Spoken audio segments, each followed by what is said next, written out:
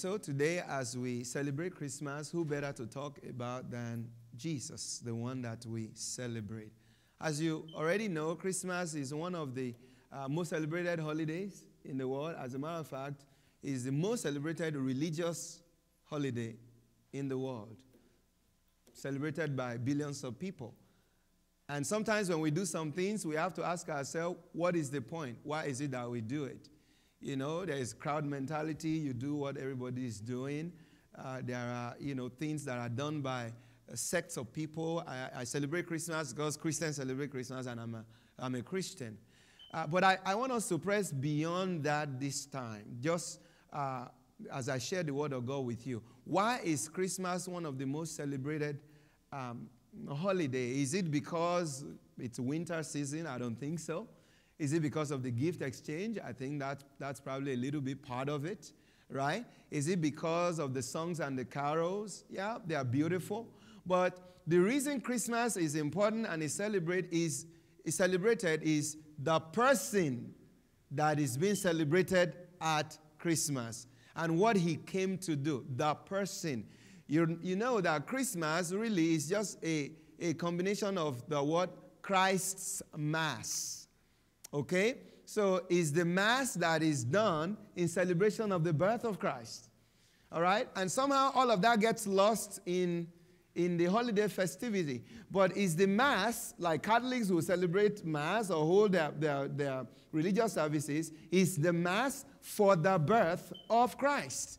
And that's what we know as Christmas. So it's all about Jesus Christ. But unfortunately, if you look around, it's been commercialized. I know you know that. It's celebrated by billions of people that will fill churches today and those that will not go to church for wrong reasons with different focus. It's become something that is more like just gift exchange and buying toys and things like that. But we must be careful that doesn't also happen to us, that's all Christmas is about. For example, this past week, I saw a news article online about an 80-year-old man with his 83-year-old wife arrested. Why were they arrested? They were carrying 60 pounds of marijuana in their truck. And when the police arrested them, they said, oh, it's Christmas gifts. No, seriously, it's a true story. They said they were driving from one state to the other, I think from Vermont to the other, Boston, to distribute it to their family members as Christmas gifts. 60 pounds, worth over $300,000 of marijuana. So when you look at that, does that person or do those people have any idea what Christmas is about? Absolutely not. Do you see? And so if we're not careful, there are certain things that take over the significance of spiritual things, and it all becomes buying and selling and giving and all those things, which there's nothing wrong with, except, somebody that is even buying something that is completely against what is being celebrated. So what is the purpose? It is the person, and it is what he came to do. The person that was born is Jesus, the Savior. I want you to look at Luke chapter 2, verse 10 to 11. Luke chapter 2, verse 10 to 11. The person that is being celebrated, Jesus himself. The Bible says he is the Savior. Then the angel said to them, Luke chapter 2, verse 10, do not be afraid, for behold, I bring you good tidings of great joy, which will be to all people. Why? Not because of Santa Claus, not because of a lot of gifts or Christmas tree. Verse 11, for there is born to you this day in the city of David a Savior, who is Christ the Lord. That is what ought to be the most important thing on the minds of people celebrating Christmas. Don't let that get lost. The angel said, you should rejoice because today a Savior is born to you. Not a politician is born to you. It's not a celebrity or some kind of genius or some kind of a scientific inventor. We have a lot of that already. But he said, somebody that the world doesn't have, a Savior of humanity, was born at this time that we are now commemorating right now 2,000 years ago. A Savior. Not just another man. But the question is, there are a lot of people that celebrate the Christmas, but they do not know the Savior of the Christmas. Now, what did he come to do? To save us from our sins. You say, well, Pastor, I know that. Don't worry, just track with me. We're going somewhere with this. Matthew chapter 1, verse 20 to 21. Matthew chapter 1, verse 20 to 21 says, but while he thought about these things, this is Joseph, behold, an angel of the Lord appeared to him in a dream, saying, Joseph, son of David, do not be afraid to take to you Mary, your wife, for that which is conceived in her is of the Holy Spirit. Verse 21. And she will bring forth a son, and you shall call his name Jesus, for he shall save his people from their sins. I want you to notice that the coming of Jesus to the world is focused. It has a precise reason it's coming. I shared with you before, he's not coming as a celebrity. He's not coming just as another religious leader. Jesus didn't come to bring us religion. Jesus didn't come so that I can have some people going, that they will have somewhere to go on Sundays. I say, well, okay, at least I'm going to church. That's not why Jesus came. Jesus did not come so that we can say, well, he has fans. He has millions of fans in the world. No.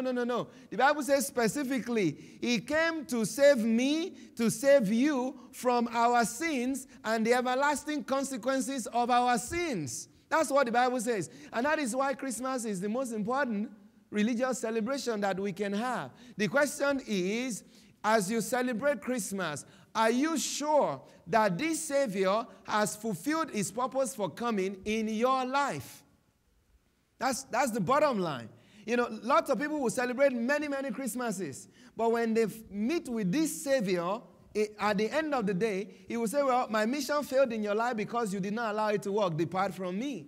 So as we are speaking about Christmas this morning, it's great to buy those gifts. Trust me, I know everybody enjoys it. The stores make a lot of money from it. Everybody is happy to get something under the tree. My question is, the mission that the Savior came to accomplish, which is to save his people from their sin, has that been fully accomplished in your life? If it hasn't, what's your point of celebrating Christmas? Because you can celebrate it all you want, but in the end, mission unaccomplished. God doesn't do anything without a purpose. Even the name Yeshua, which means Savior, is given to him because he's not coming to save us from so many other things that we focus on, even though he does deliver us from all kinds of consequences of sin. But the major part of why he's coming is to save his people from their sin. I've thought about this way before in the past. When you say you are saving somebody, let's say from a car wreck, an accident, is it possible you can save a victim of a car crash from that wreckage and the person is still inside there? Then the person has not been saved. Is it that the person has been saved and removed from the car wreckage, or the person is still there? Take, for example, an animal plunges into a hole, into some of these manholes or something, and the rescuer come and they say, we're going to save this pet, this dog or whatever from these things. Now, by the time they are done, do you expect that animal to still be in the manhole? No. If it is still there, it has not been saved. Get the picture. If Jesus has saved you from sin, what are you still doing in sin? That means he hasn't saved you probably. That's what I'm saying. That if somebody says, well, yeah, I know Jesus. Jesus says, well, Matthew chapter 1 verse 20:21 says, I am coming to save you from, out of. That's what from means. All right? If the Savior came and we celebrate that he has saved us, and the Savior looks at our lives and says, well, but I still see sins around you. It's either you have been saved from, or you are still in. Does anybody get my picture? So I want to call our attention to the most important thing. Do not forget the reason for Christmas. Do not forget the reason why the song says joy to the world. Do not forget the reason why the angel says rejoice, because unto you today is born a Savior in the city of David, right? Jesus, the Savior, goodwill towards men. Why? Because the Savior will take them out of sin and the consequences of sin. And so, far from identifying with a religion, that's not why Jesus came. No, he came to deliver us. So, I've shared two things in summary of what Christmas is. The person, Jesus. The purpose, to save us. But that's not all the Bible says. That's just summary. There are other questions that the Bible helps us to answer. For example, how can Jesus be the Savior of the world? Okay, we get it, he's the Savior, but how can he be the Savior of the world?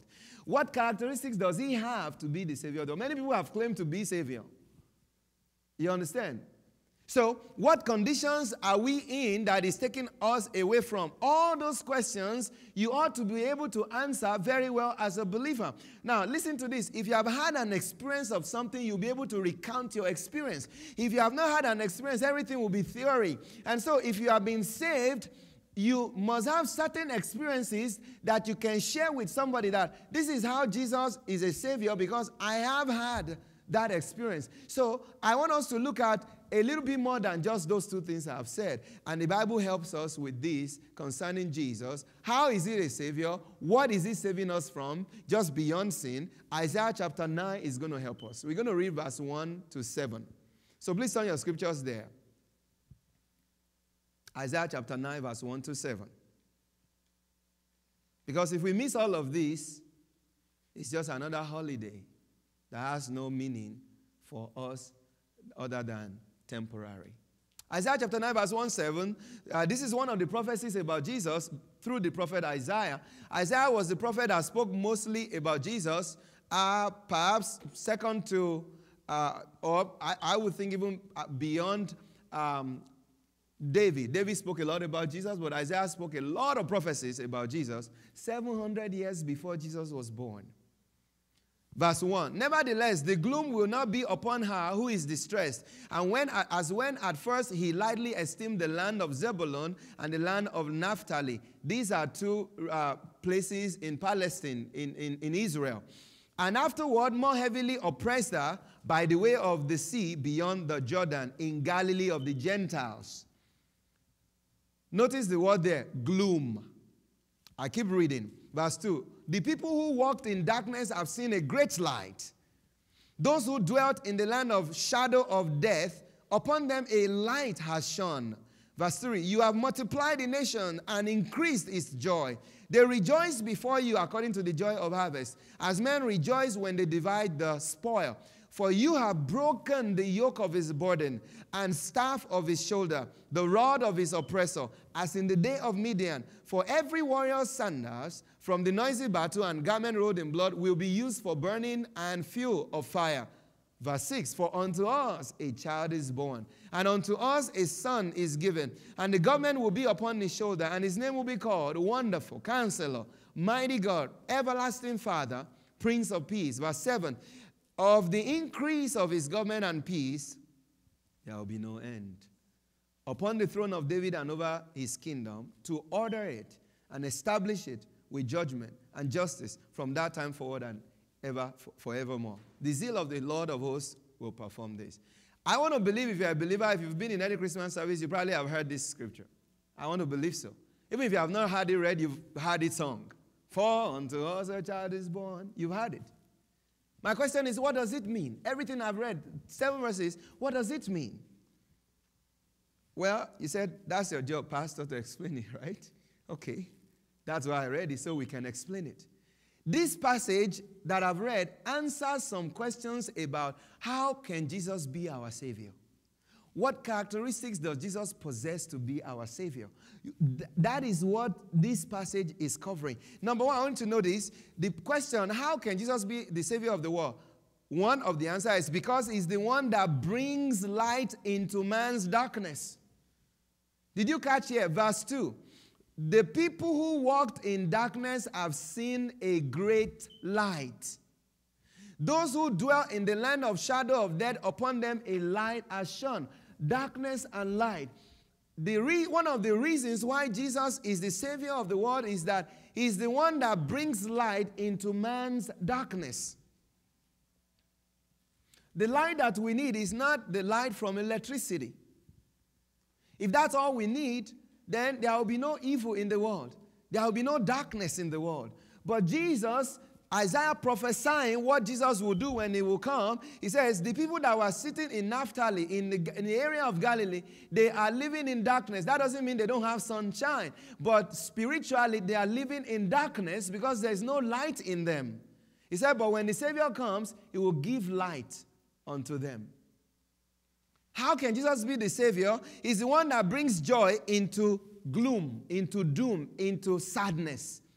Notice that in verse 1. Nevertheless, the gloom, the doom, the depression will not be upon her who is distressed, as it was at first. Verse 3, look at what Jesus does. You have multiplied the nation and increased its joy. Jesus is the one that brings joy into a place where there is gloom and doom and depression. And I will explain how that is as I go on. Number 3, how can he be the Savior of the world? He's the one that breaks Satan's burden and delivers man from his oppression. Look at verse 4. You have broken the yoke of his burden and the staff of his shoulder, the rod of his oppressor, as in the day of Midian. Jesus is the one that delivers man from the oppression of the devil. That is how he is the Savior of the world. Number 4, he is the one that brings war to an end and replaces it with peace. He brings war to an end. He replaces war with peace.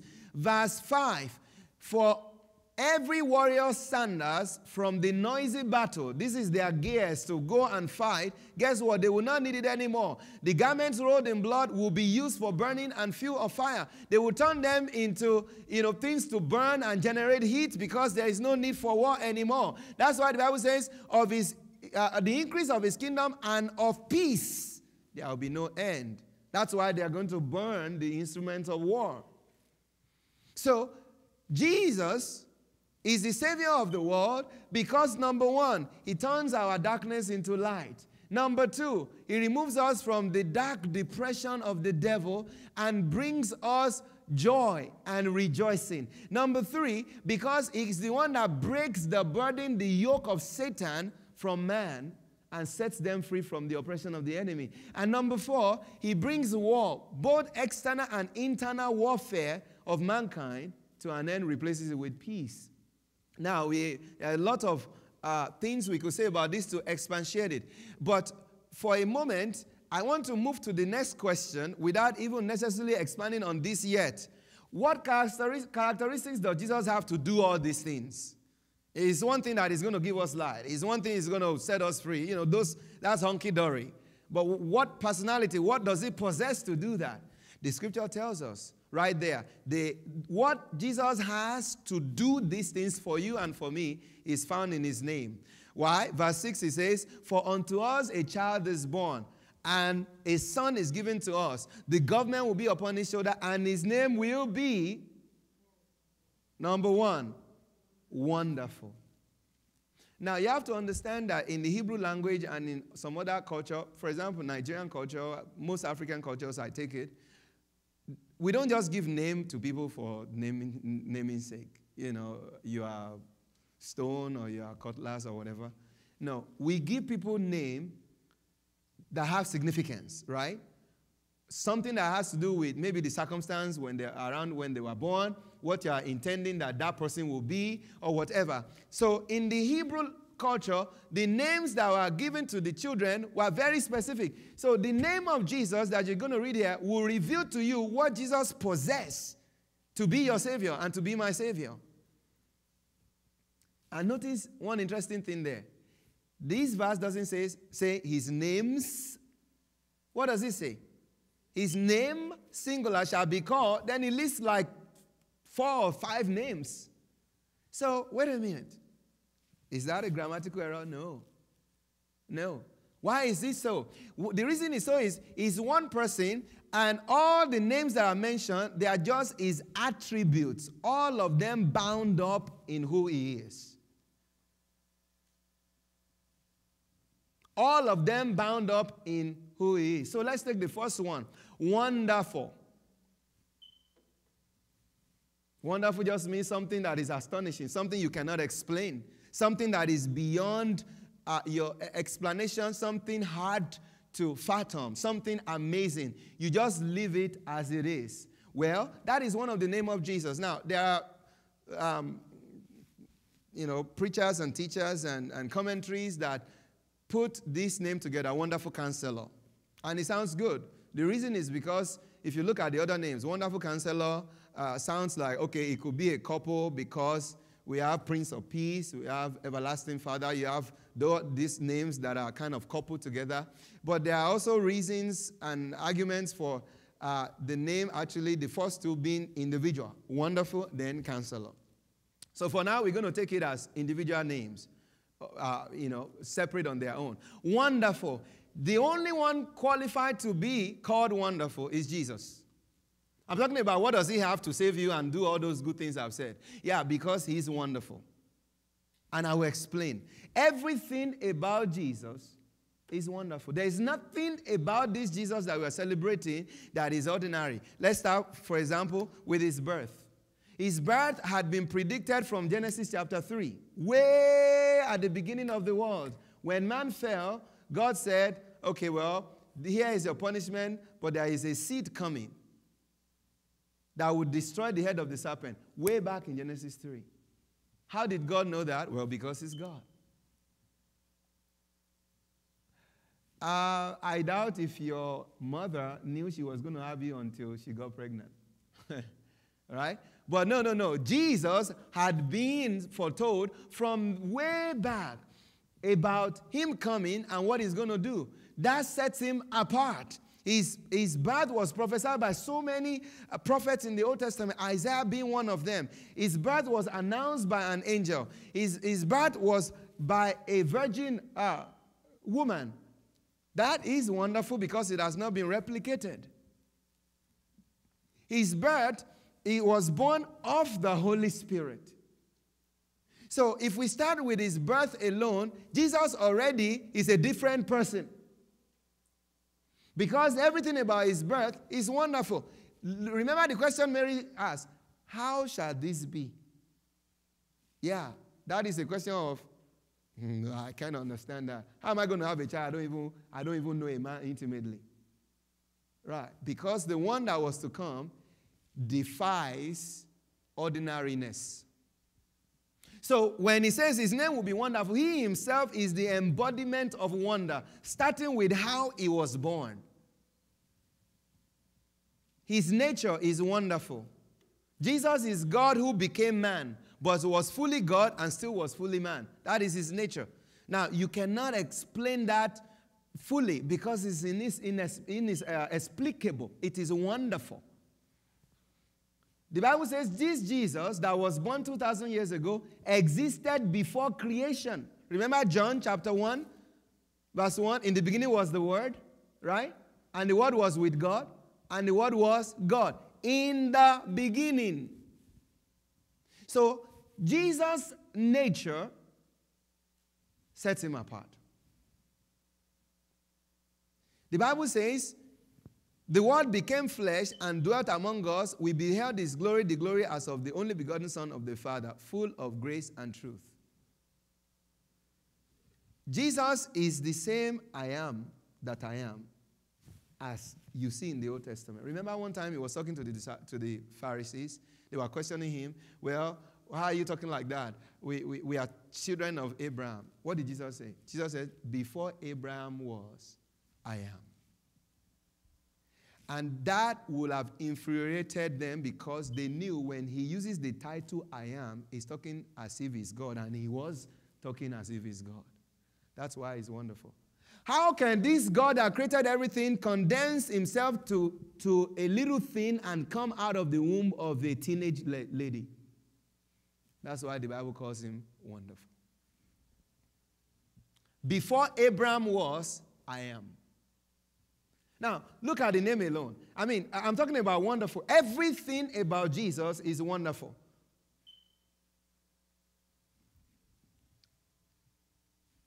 Look at that grammar. Before Abraham was, I am.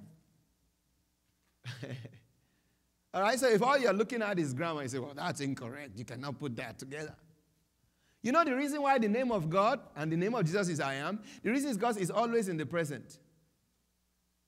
When you say something was, maybe it's at a point was, and it has changed. But the reason Jesus, the name of God can never be I was, is he's unchangeable. He's always in the present. From eternity past, present, and eternity to come. And Jesus says, that same God that spoke to Abraham, that same God that spoke to Isaac, Jacob, and all of them, Jesus says, is the one you're looking at. I am that God. Jesus. That's why he's wonderful. That's why he's wonderful. There is no other religious leader that has claimed to be God. They may claim to be prophet of God. Yeah? They may claim to be a messenger of God. They may claim to be whatever. But Jesus says, I am that same God of the Old Testament. And that's what sets him apart. Do you remember his name is called Emmanuel? Anybody remembers that? What does Emmanuel mean? God with us, with man. That's who Jesus is. So when you say in the name of Jesus, when you are saying you believe in Jesus, Jesus is saying, all that God is, that's who I am. I am wonderful. I am man, but I am the same God because there are no two gods. Is equal with God. Do you know that God the Father actually called Jesus also God? Do you know that? So that it's not just the testimony of man.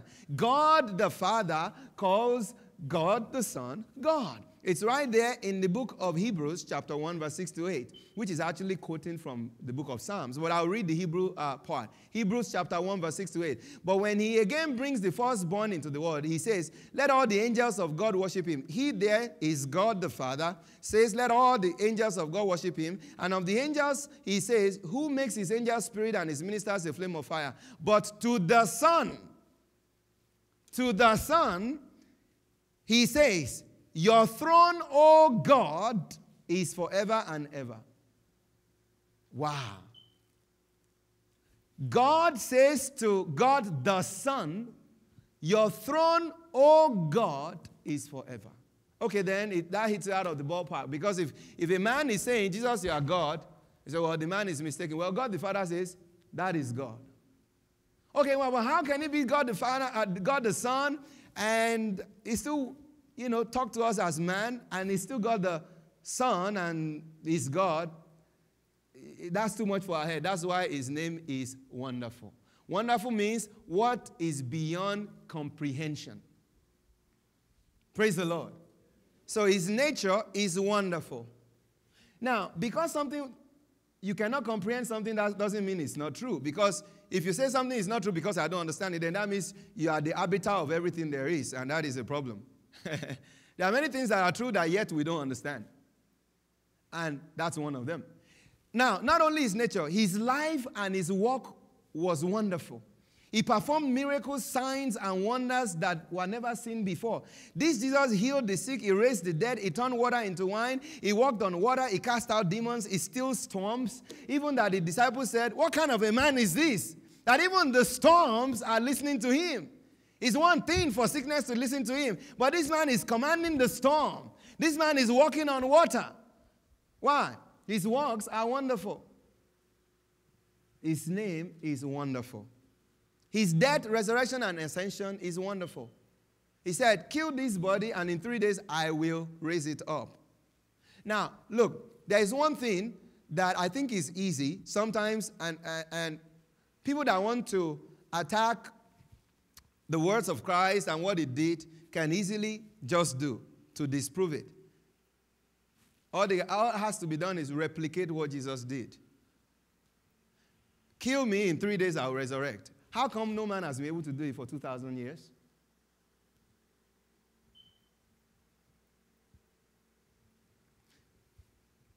That's why he's set apart.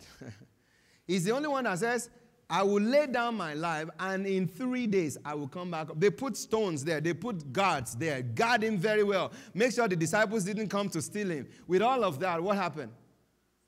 He's still resurrected. Praise the Lord. So much so that the Pharisees told the guard that, tell the Roman authority that his disciples came to steal him, because if they knew that somehow he escaped, you are going to be killed. The Jesus that we serve, not even the grave could hold him down. Why? Because his name is wonderful. His name just means his characteristic, his attribute. His name and power are wonderful. Demons tremble at his name. The Bible says there was this demoniac of gathering that saw him and bowed down. The man had legions. Nobody could hold him down. The Bible says he would break chains when they tied him. But as soon as the same man saw Jesus, he ran to him and he bowed down, because he recognized that this is not just another Jewish man. This is God. His name, his power is wonderful. He's the only one that says, take my name anywhere and use it to cast out demons. Remember in the book of Acts, the Bible says there were people called the sons of Scevers. They also say, well, we can do miracles. If Paul and Peter can do it, and they want to exorcise a demon, the Bible says that one single man beat all 4 of them, or maybe 7 of them, I don't remember exactly how many. He beat them and disgraced them. Why? Because he was trying to replicate what only the name of Jesus can do. Have you seen somebody that says, in the name of something, I cast you demons out? No, but the name of Jesus and his power is still wonderful. That's what sets him apart. Praise the Lord. His work in man's life today are wonderful. He's the only one that changes lives like nothing else, like no one else. This same Jesus will take a drug addict and turn him around and make him, an enviable person. He will take a prostitute that just says, Jesus, I receive you into my life, and make them somebody you say, I want my life to become. That's why it's wonderful. I was listening to a woman on the radio this past week, and at the point that I came in there, I believe she was saying this about herself based on everything else she was saying about her conversion 30-something years ago. You know what I met her saying? She said, a woman that slept with 3 men in one night. And she said everybody knew her at work that, every night, every next work day is like, how was the party? But one night she went and gave her life to Christ. The next day she was talking about Jesus, and people were saying, what happened to you? Jesus? Where did you get that from? And she was so converted drastically that somebody else became a Christian through her, even though she had only been converted for a few weeks. And she had been walking with the Lord preaching for 30-something years. Who changed that? This same wonderful Jesus. He's the one that takes a drug addict and changes them. And they said, do you want to know if Jesus' power works? Look at my life. Look at my record. Who else transforms life like Jesus? Nobody else. That's why the Bible says his name is wonderful. He does what no man can do. That's why he's the only one that can save humanity, because he's doing it. It has been said that the greatest proof of Christianity is not when we sit down and we say, this verse says that. That's good to say that. It's good to say archaeology says this. It's good to say even science. All of that is good. But the greatest evidence is a changed life. That is the greatest evidence. Everybody can argue with whatever you put down there, but okay, somebody says, well, but okay, this is me. I was an ex-serial killer. Right now, I cannot stop loving people. What is your disproof? What is your proof to counter that? Nothing. Who changed me? They tell you it's Jesus. Somebody says I'm ex-homosexual, but now I give my life to Christ. I saw it. It was one of the Billy Graham shows on the TV, and this lady was saying she was claiming to be a Christian, but she was living the gay life until she really, really had the true gospel, and she radically changed. By who? That same Jesus. That's why it's called wonderful. But you know what? Let me pause right here. There are many people that still have relationship with this same Jesus, but there is nothing wonderful about their lives. There isn't much change in their lives. There isn't much excitement in their lives. In fact, things, if you judge their life by the way you see it, it's just boring and sad. Why is it? If everything I'm saying is true, it changes a gay, it changes a drug addict, it changes this and that and that, he heals the sick, he casts out the demons, he walked on water, he turned water to wine. Why is it so that many believers' lives are not enviable, it's sad, it's depressing, it's gloomy? I want to tell you, the reason is because they are not pressing into this Jesus. They just know him like a part-time relationship. They are on the fringes of relationship with God. When you have that kind of life, you may not experience the wonder of this Jesus because all that you have with him is a religious relationship. And we need to get beyond that. His power and presence is wonderful. It gives peace in the middle of the storm. How can you have peace while you're in the middle of the storm? Is that because I'm wonderful, I can do so? When you are facing death, it gives peace. We showed a video here, I think last year or the year before, called Kala Faith Talker. It's the story, life story of a woman convicted of murder, bad murder, heinous murder. She hacked somebody to death with an axe. So this is not like, because she was drunk. And when they arrested her, she even spat in the face of the sheriff, like, I don't care. A notorious woman. But I'm talking about the wonderful Jesus. They put her in prison. The warder even hated her. Like, you are so bad that even the law enforcement people dislike you. But I'm talking about what Jesus did. When Jesus came into her life, she became the sweetest person in that place. And even though she had been given a death sentence, at her death, she was singing. That's what Jesus can do. He gave this woman facing death by little injection, peace of mind. Why? Because her life has been so transformed and she knows exactly where she's going because of the relationship we have with Jesus. That's why the Bible says, he's called wonderful. You see a woman that does not fit for the society, and you see a woman that everybody... Do you know, if you watch that story, the sheriff was now campaigning for her death sentence to be overturned. The people that say, we will see to it that you die, are the ones that say, well, this woman is too good to be put to death. What happened between the first and the last chapter of her life? Jesus. That's why the Bible says, rejoice because a Savior is born to the world. He will save humanity from their worst enemy, which is Satan and sin. My question is, how come this same Jesus is in some people's life, but there isn't much difference? My answer is, you are not pressing into that Jesus. Let me expatiate on that. Man loves wonder. For example, what happens when you are telling little kids fairy tales? Their eyes light up. All right? When you're telling them about all these, imaginary things that don't really exist, and all this wonder that amazes their mind. They're like, really? They believe it, right? Why? Because we are made to actually long for things beyond what we can explain. You say, well, that's only for kids. It's not only for kids. Look at adults. We always like something that wows us. We always love something that is enigmatic, something that we think, is going to get our juice going because there's something to pursue. That is the way we are wired. But the problem is this. None of those things can sustain their wonders except Jesus. Let me give you examples. Human beings, we've made a lot of wonderful things. I mean, think about the 1960s when America, first stepped foot on the moon. I mean, you're like, really, seriously?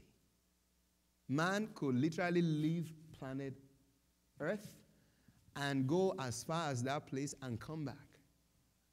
You understand? Look at the medical technology we have. We can literally do almost anything with DNA. There is genetic engineering whereby they are actually almost customizing baby. You can give them blue eyes. You can give. There are so many amazing things that we can do. Look at right now the world of robotics. That's one of the things going on now that, they want to make everything that, the machine that will do everything like human being. I saw the other day the robots that were performing push-ups. You understand? And it was, just basically the same way human beings do it. Okay? Here's where I'm going. It happens on your phone. Right now, maybe it's iPhone 8.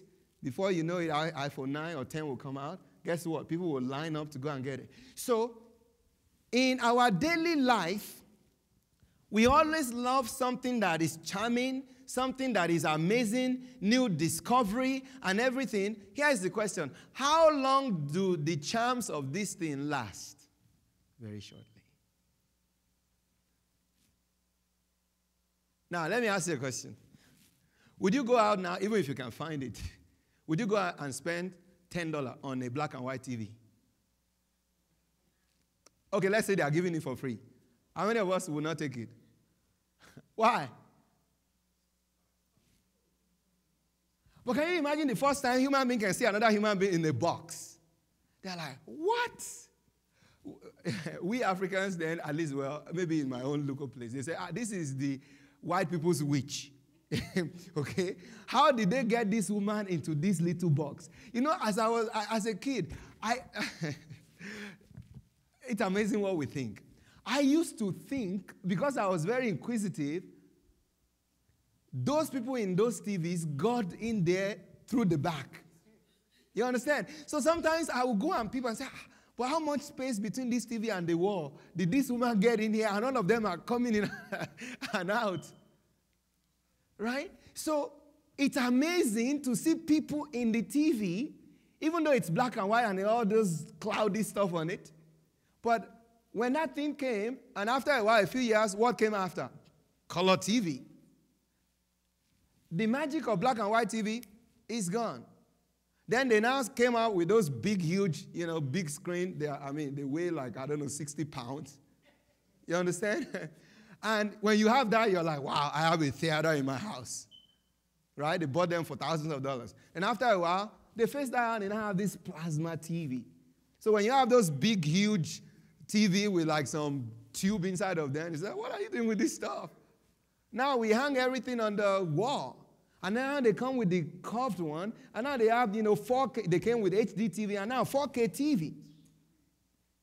Here is where I'm going. The magic, the wonder of the things that wow us. How long do they last before another one come out? Very little. The only person that sustains his wonder is Jesus.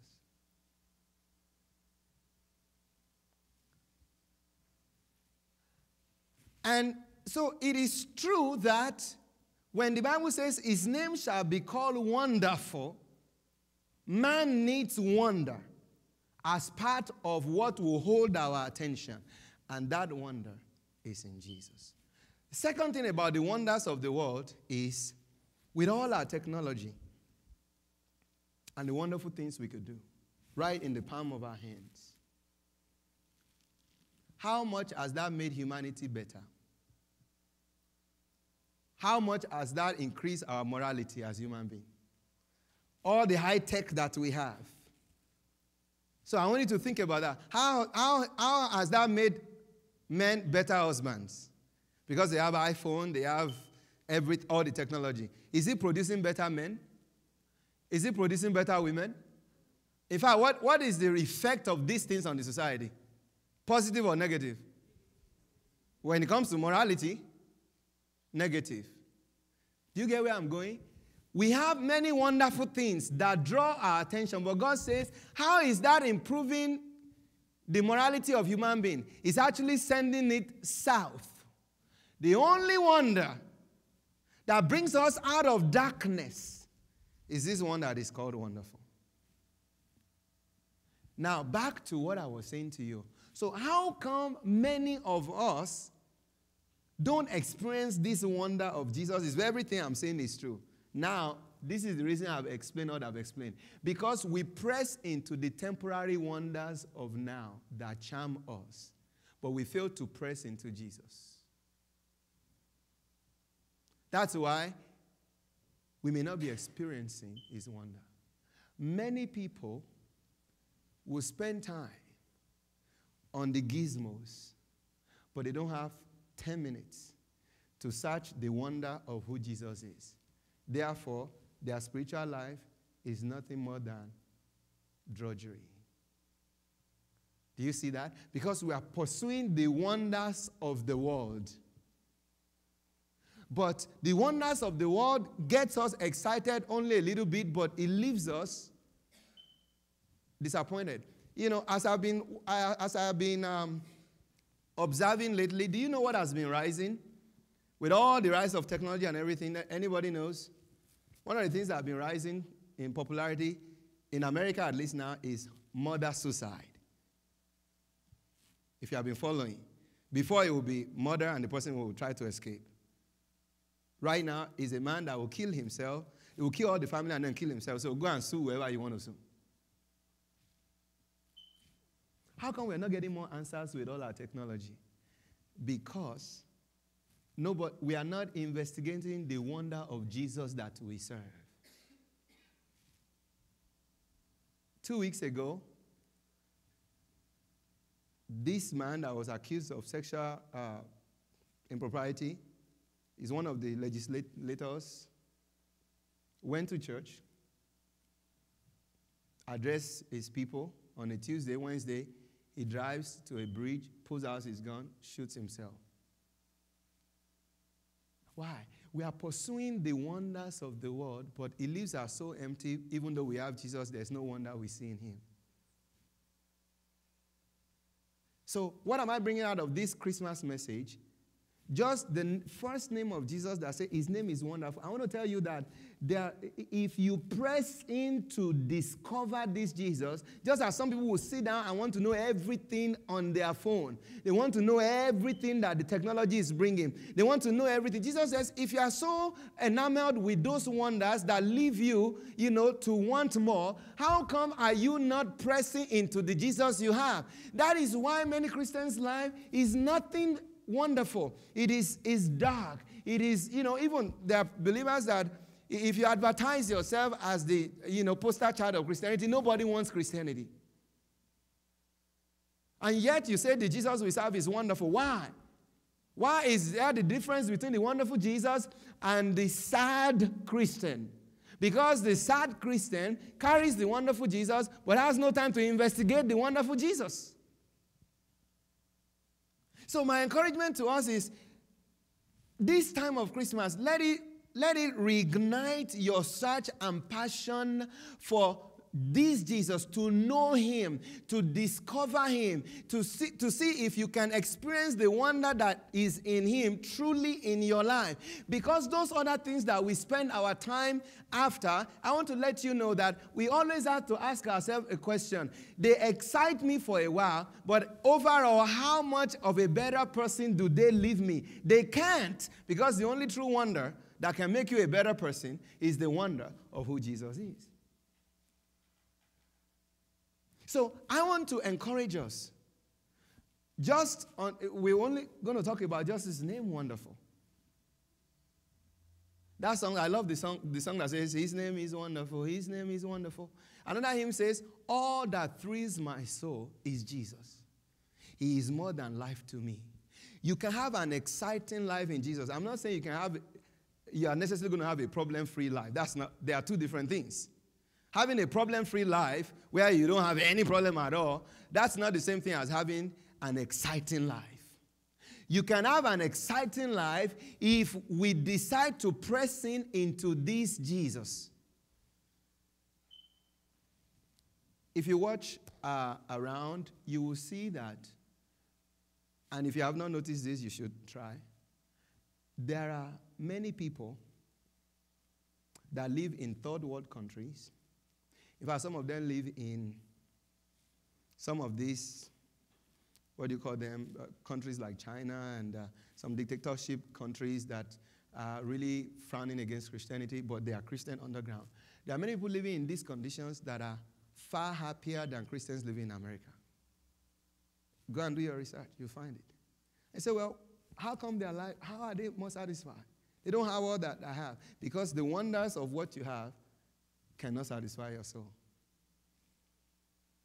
I heard the story of some of these Chinese underground Christians that they were asking them, what can we do for you? How can we help you? They said, well, the only thing you can do for us is to help us get Bibles. But you don't have money. Some of them were selling their blood. I'm not talking about fiction. They were donating their blood to do evangelism. And they're happy about it. Yeah. That is the wonder of Jesus when a person discovers and says, well, if this Jesus is all there is, then I want to know him. But look at one of the things rising in our society. You should always be looking at what is going on so that the word of the Bible will come alive in you. Do you know another trend that is building in our society is the suicide of teenagers, little kids, killing themselves? About 3 weeks ago, a 12-year-old killed himself. That same week, a 10-year-old hung herself, and they were saying maybe because she watched the video of the 12-year-old that hung herself. Now, one at 10 years old, what business do they have killing themselves and 12-year-olds in America? You know the problem? Because all the gizmos that we are giving them, all the wonders we are giving them, leaving their souls empty. They have no reason to live. Right now, when you talk to teenagers, I've talked to one of them that actually talked to me. When you talk to teenagers, one of the problems that teenagers are experiencing in our society is just the feeling of emptiness, the feeling of, and that's why many of them are killing themselves. Some of them kill themselves on the internet. You will see it. Why? They will say for bullying. Do you not see all these things? Okay, somebody talk about me that I have a long nose. And then they will write a note to their parents that, I'm sorry I'm taking my life because people say I have a long nose. But look at that kid's house. He probably has a personal plasma, HD TV or 4K TV in his bedroom. He probably has iPhone 8 in his hand. He probably has things that even you adults don't have. Question is, how come all those wonderful things he has doesn't give him reason to live? The Bible says the Savior that is coming is the only wonder that can make your soul satisfied. So, just so that I'm not preaching to the choir, I'm not preaching to you as unbeliever, my challenge to us is that even though we know this Jesus, God wants us to experience the wonder of that Jesus. And when that happens, it's going to be more than just going to church. And the only way that can happen is if we care to press into him the way we care to press into everything else. That is one of the reasons why Jesus is the Savior of the world. He holds wonders that sustains its power. He holds wonders that changes and transforms lives. Counselor. Maybe we'll get to it later on. 3 weeks ago, I think it was, a man, I don't remember his name. It's a tragic example, but this is what is going on in our world. He's a Jamaican man that built this beef patty, cocoa bread something. I don't know if you read that story. Built it from scratch. And he's a successful man in New York, in Bronx, New York. That, he has, I don't remember how many stores he has, here. He's a successful man. They said he drove his Tesla, went right in front of his store, shot himself to death. How many of you heard about it? Okay? And the employers are saying, and former employers are saying, well, this is unlike him. This is the nicest guy. My question is, what happened in the head of that man that built a business from scratch, came in from Jamaica, a poor man, become a millionaire? What happened at the peak of success that he drives his Tesla, picks a gun, and shoots himself? Do you think he's lacking for money? Here is the answer. The wonders of this world leave you empty at the end, even though you may have a lot of zeros after your name. You don't need to go to the moon to prove it. It's right around us. You say, well, Pastor, I don't have a lot of zeros around behind my name, but I'm not really a happy Christian. It's the same thing. If you don't press into the Jesus you have, you can still be a very sad Christian even without a lot of zeros behind your name. My challenge is, believers, it's a wonderful time, Christmas time. But could we just ask God, I want the excitement that is in Jesus. Yeah, with my problems and all, I know that we all have issues. God solved the problem, but I've learned that I can be excited even with some of the issues in my life because your name is wonderful. Praise the Lord. That's the prayer I would like us to pray. That will give significance to your Christian life. That will give excitement to your Christian life. That will give passion to our Christian life. Because we are meant to continually experience wonder. And that is why people change things over and over to get a new sense, a new sentiment. That is why. That's why some people, if they have the money, they will buy the same kind of car. Every year it comes out the same color, the same everything. Why? Because 1 year, the charm of that one is already gone. Don't blame them because we are meant to experience charms. And we'll get it wherever we can. But what I'm saying is that Jesus said, I'm all the charms you need if you press into me. Praise the Lord. Hallelujah. Would you want to press more into the Lord? I think we should. I think we should. Because we live in the United States of America. But I've often said it. This state, this nation is the one that uses the most dosage of antidepressant. I read it. I didn't make it up. I was surprised when I was reading something. I mean, this totally blew me out. I was looking for something else and I just stumbled on it. The country with most serial killer in the world. Guess where it is? America, by the thousands. The next one to it is like maybe over 1,000 lower. So why? With everything we have, the charms, they don't do much for our souls. The charms, the dollar, the everything, they don't do much for our soul. But Jesus can do a whole lot more for our soul. Only if we will press in to him. Let's rise up on our feet.